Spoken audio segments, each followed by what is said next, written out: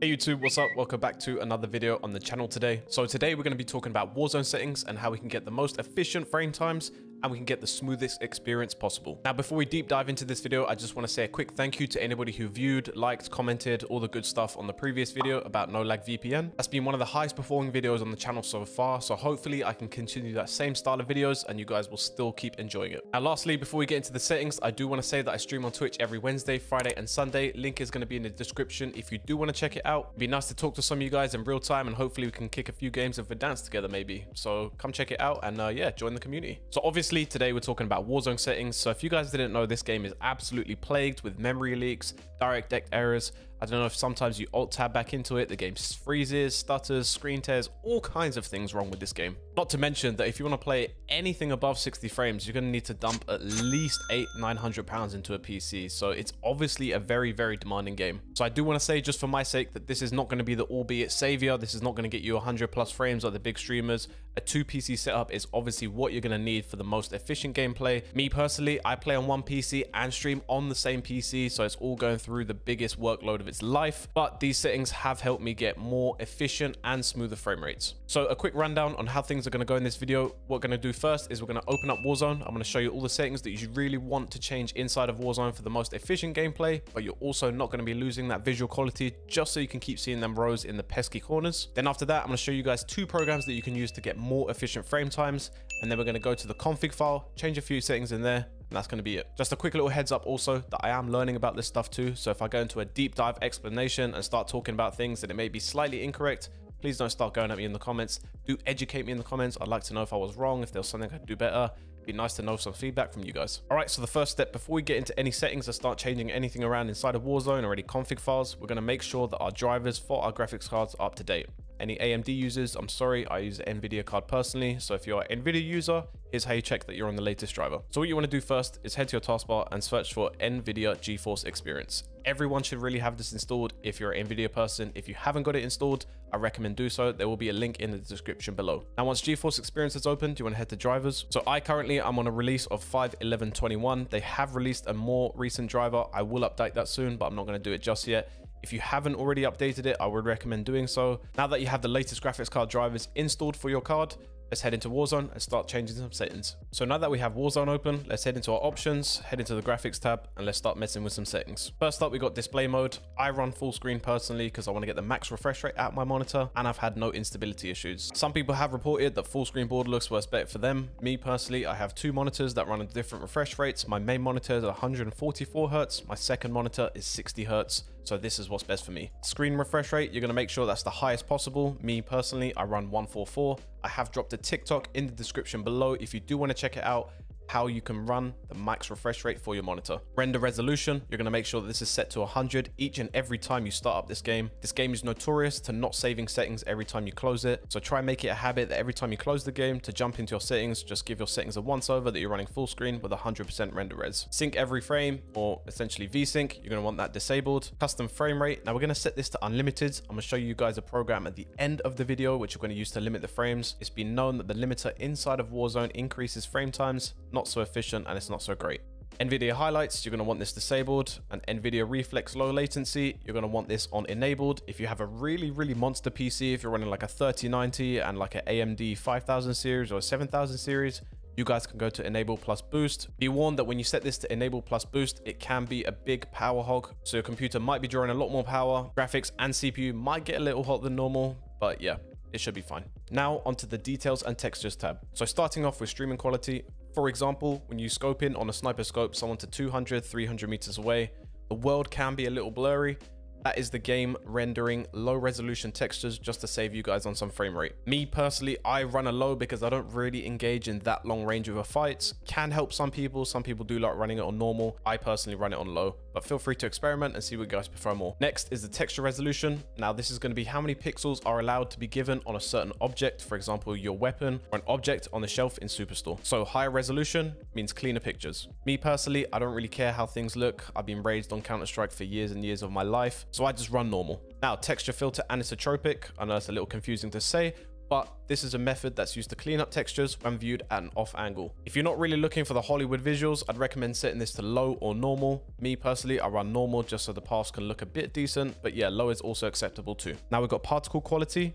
This kind of speaks for itself. This is the quality of the particles off explosions and dust in dark and hard to see areas. Now you're probably expecting me to say to set this on low, but some people have said that when you set it to high, it can kind of clear up the visuals a little. So I'd recommend setting it on high. Bullet impacts and sprays disabled, tessellation disabled, on-demand texture streaming, all disabled. Now we have shadow map resolution, similar to texture resolution. This is going to be for shadows just in particular. Normal's a great setting for this, not too much of an FPS increase or decrease depending on what setting you use.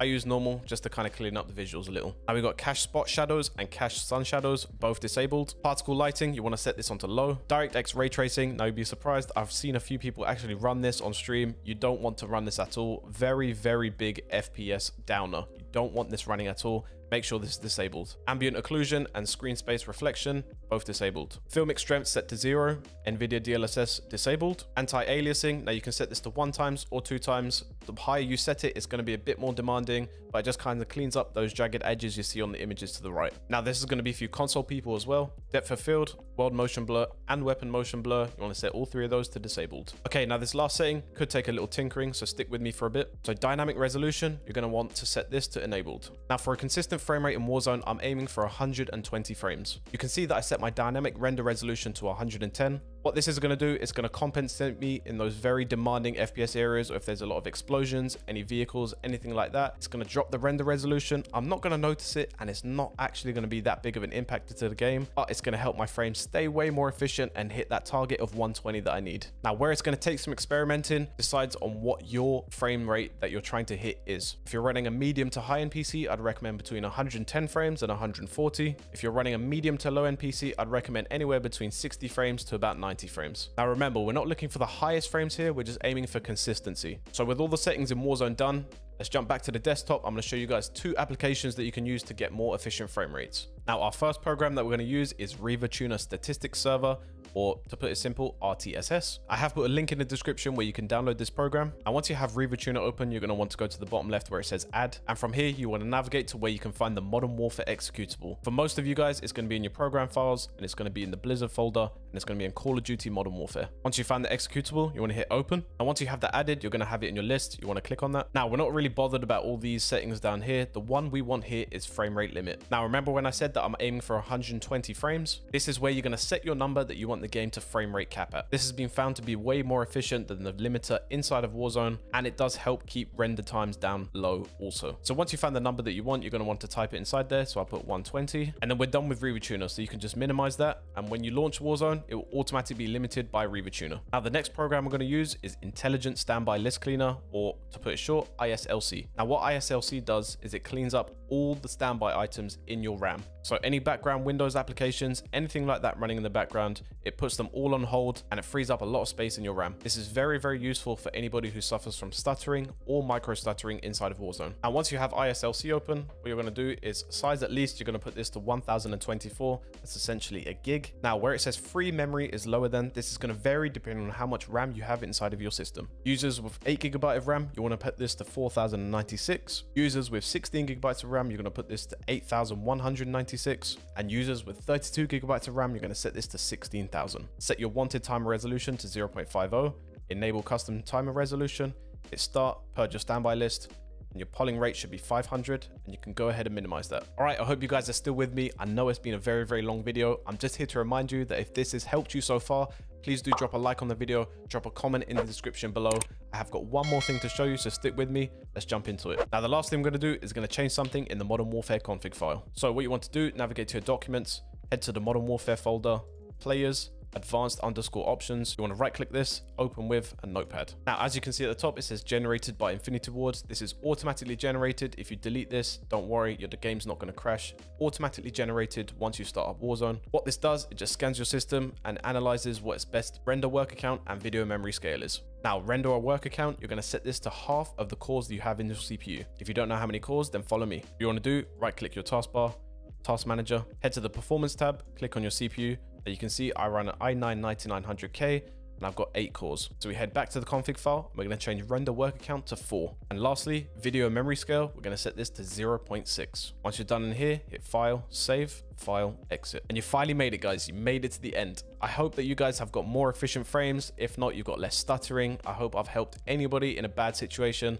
This game is very demanding, and honestly, it's so hard to run it smoothly and for a great experience. Now, just before I finish off the video, I am going to remind you again that I do stream on Twitch every Wednesday, Friday, and Sunday. Link is going to be in the description.